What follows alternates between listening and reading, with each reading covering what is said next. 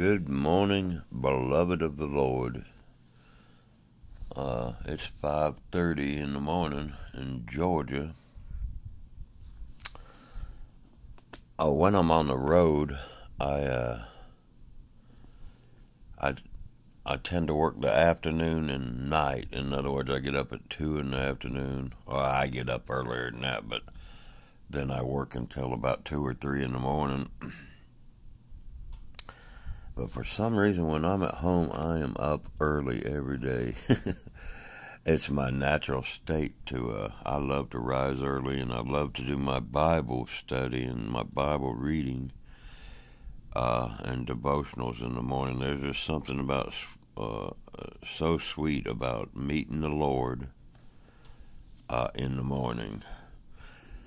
We're in 2 Corinthians doing our study, and we're in chapter 7. I'm using my brand new Bible here that Joseph Wilbur gave me. And this thing, he sent me an email yesterday. I think he only paid $21 for this thing. And I absolutely love it. I just love these large, giant print Bibles, especially for when I'm doing these studies. They're very, very convenient. But we're in chapter 7 of 2 Corinthians. Again, this is the second epistle that Paul's written to the Corinthians. The first one, he pretty much just reamed them out. And this one, they had repented from things, and he's trying to comfort them a little more, I think, in 2 Corinthians. Now, I've heard, and I do not know for sure, so I don't teach it, but I've heard that there was 3, maybe 4 epistles written to the Corinthians that were lost in time or something. But you know what? You don't have them. The Holy Spirit, I believe, put in the canon of Scripture the ones He wanted you to have. So we got what we need. All right. Verse 1, chapter 7. Having therefore... Now, a wise man once told me this, and it's true. Every time you come across the word therefore, go back and look what it's there for.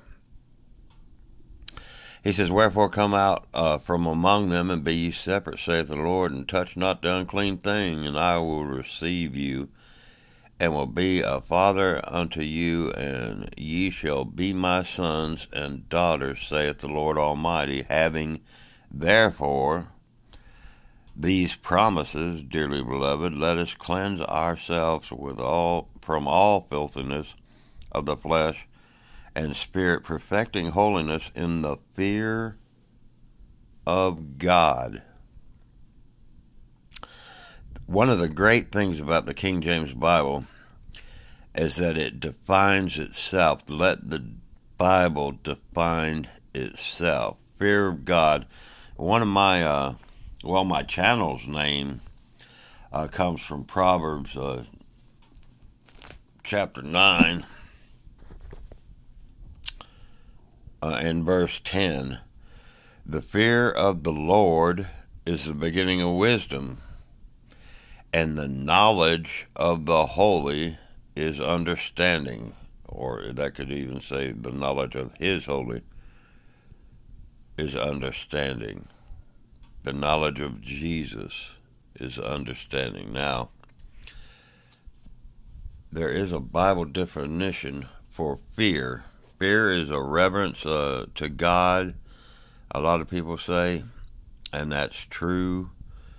But there's a real fear, and he's going to define it. This in Proverbs, he actually gives you a definition of what God believes the fear of the Lord is. The fear of the Lord is to hate evil, that pretty much just gave you a definition of what the fear of the Lord is now, didn't it? A Bible definition, Bible defining itself. The fear of the Lord is to hate evil, pride and arrogancy, and the evil way and the forward mouth do I hate. This just came to me. I did not have this planned, so the fear of the Lord is to hate evil. Now, what does the Lord hate? Chapter 6 of Proverbs says, "These 6 things doth the Lord hate, even 7 are an abomination unto him: a proud look, a lying tongue, and hands that shed innocent blood, a heart that deviseth wicked imaginations, feet that are swift in running to mischief, a false witness that speaketh lies, and he that soweth discord among the brethren." Boy, this church age right here is so guilty of that last one. Like I've told you several times before, but a lot of Christians, or so-called Christians, I hope they're Christians, they base their whole YouTube channel, especially, on sowing discord amongst the brethren. I don't believe that's of God, and I really don't want that to happen to me. But that's the definition of fear. The fear of the Lord is the beginning of wisdom. The fear of the Lord is to hate evil. So he says, "Having therefore these promises, dearly beloved, let us cleanse ourselves from all filthiness of the flesh and spirit, perfecting holiness in the fear of God. Receive us, semicolon, we have wronged no man, we have corrupted no man, we have defrauded no man." Now, that pretty much speaks for itself. He's done nothing against them, but there were some in the Corinthian church that were not accepting the Apostle Paul, evidently. "I speak not this to condemn you, for I have said before that ye are in our hearts to die and live with you. Great is my boldness of speech toward you. Great is my glorying of you. I am filled with comfort. I am exceeding joyful in all our tribulation." Paul had a gift. I tell you, he had several gifts. But he could be content in tribulation. Remember when him and Silas was in the prison, and they were in there singing hymns at midnight. Guard got saved because of it. To be joyful in your trials and tribulations, that is not an easy thing to do. But would to God that we could do it. Paul, of course, suffered way more than most of us will ever suffer, and he could be joyful in all tribulation. Amen. "For when we were come into Macedonia, our flesh had no rest, but we were troubled on every side. Without were fightings, within were fears." He's talking about the church there. He's talking about outside the church there were fighting, and then within were fears. He was having trouble inside and out of the church. You start serving the Lord, you're going to find out pretty quick that you're going to get attacked. Dr. Ruckman, I know a lot of y'all don't like Ruckman. I like Ruckman. Anyhow, he says that someone told him as a young Christian, and it proven true, and I've found it to be proven true, is that if you the one that's going to hurt you most in your ministry, and all of us got a ministry. You might You might not be a pastor. I'm not a pastor. I'm a truck driver. But we all have something to do, something we can do. And if you can do something for the Lord, do it. But he said that the ones that will hurt you the most in the ministry are Christians. And the ones that will attack you the most in your ministry, whatever it is more than likely going to be coming from within, not from without. And that's so sad. Nevertheless, verse 6, nevertheless, God that comforteth those that are cast down comforted us by the coming of Titus. Titus was a very important, I guess he was an evangelist or a pastor. Paul even wrote an epistle to him. Yeah, he was a pastor because it was telling him how to run the church in his epistle to Titus. Wow, my fan is blowing. And not by his coming only, but by the consolation wherewith he was comforted in you, when he told us your earnest desire, your mourning, and your fervent mind toward me, so that I rejoiced the more. Now, he really came down on them in 1 Corinthians, and they repented. And that's, I think, pretty much what he's saying, that he rejoiced in that, that they had repented of a lot of things. Remember, they were speaking in tongues. And speaking in tongues, let me tell you something. They were doing it, the Lord's Supper, wrong. That one kid that slept with his mother or his stepmother, whichever the case may be. And he said, turn him over to the devil. Well, the kid must have repented because he got right with God. And then Paul said, well, that's okay. Then he's been punished enough. And then they were speaking in tongues. And, tongues is a pagan thing, too. There is a gift of tongues by the Holy Spirit of God. And he will give you, allow you to speak a different language. But if you get into any of the dark devil worship and stuff, they always are speaking in tongues. So he was correcting them from all that stuff. They had all these gifts, but they were immature Christians. The gifts of God are very important, folks, but they're not the most important thing. The most important thing is to lift up the Lord Jesus Christ in all that we do.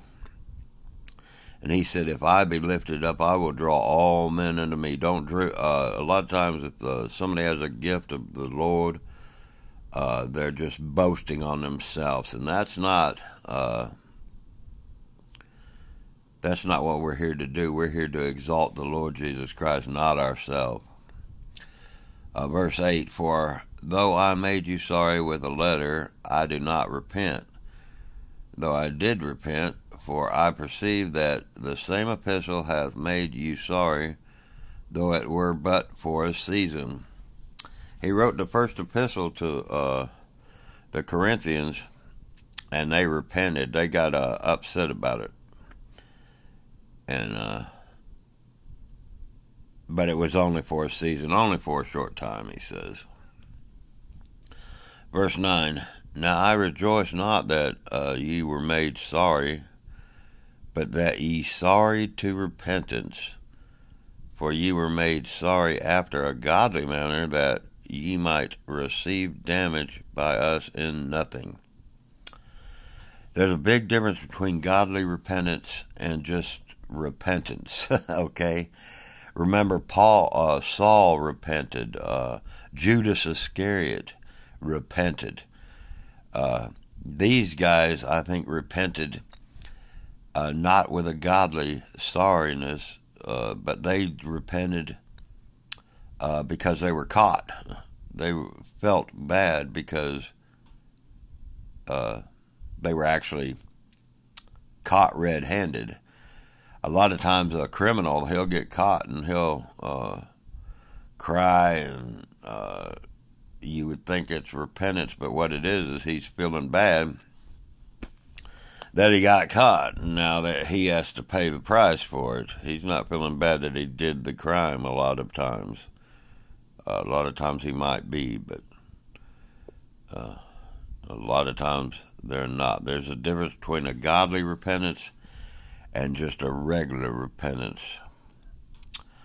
Here we go, verse 10. For godly sorrow worketh repentance to salvation, not to be repented of. But the sorrow of the world worketh death. That is a very elegant, way better way of saying what I was just trying to say to you. I'll just leave that alone. For godly sorrow worketh repentance to salvation. I have sinned. I can do nothing but accept the gift of the Lord Jesus Christ. That's godly sorrow. But he said, but the sorrow of the world worketh death. This is the sorry, being sorry like Judas Iscariot was. Remember, he just went out and hung himself. He felt bad about it, but the man did not get saved.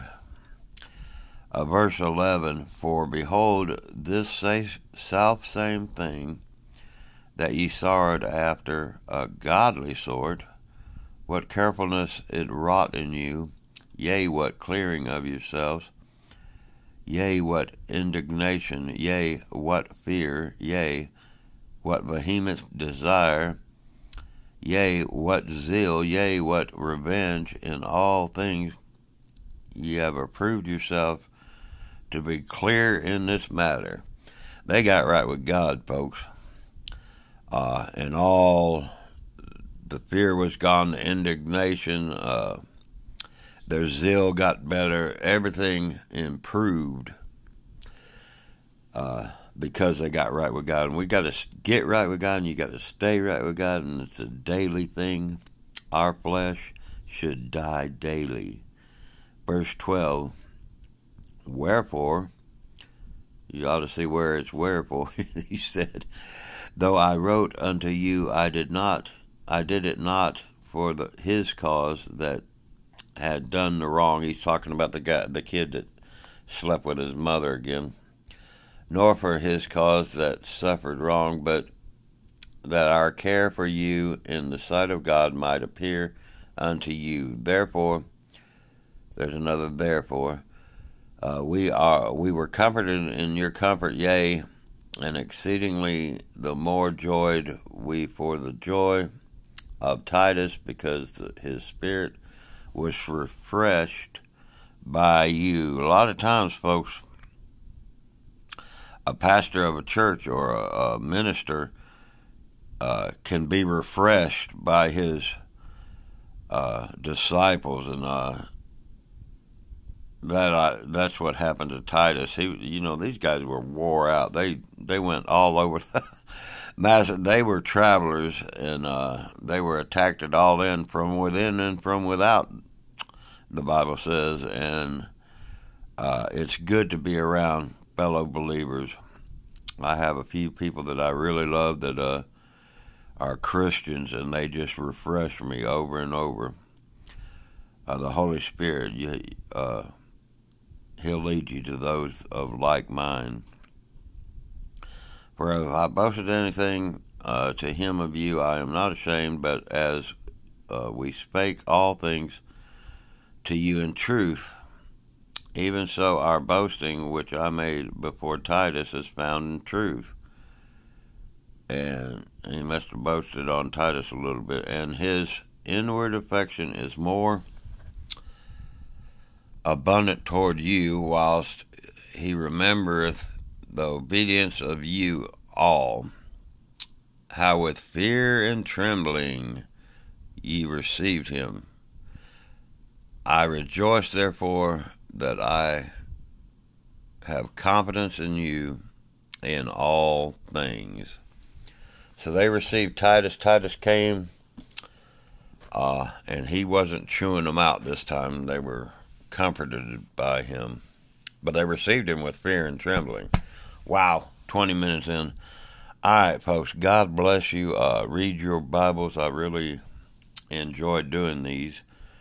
And thank you for those that watched them. I really appreciate it. Joe, I love my new Bible. I'm going to use that here at the house for these studies. What a wonderful Bible. All right, God bless you. Read your Bibles. Oh, today, see, I'm staying out Thanksgiving and Christmas and New Year's so I can get a bonus. And so today we're going to have our Thanksgiving dinner. It's late, or an early Christmas dinner. We're going to have some turkey and some ham and stuff. So if you're around Dahlonega, Georgia, come and join us. All right, folks, God bless you. Have a wonderful, wonderful day. I love you, and God loves you.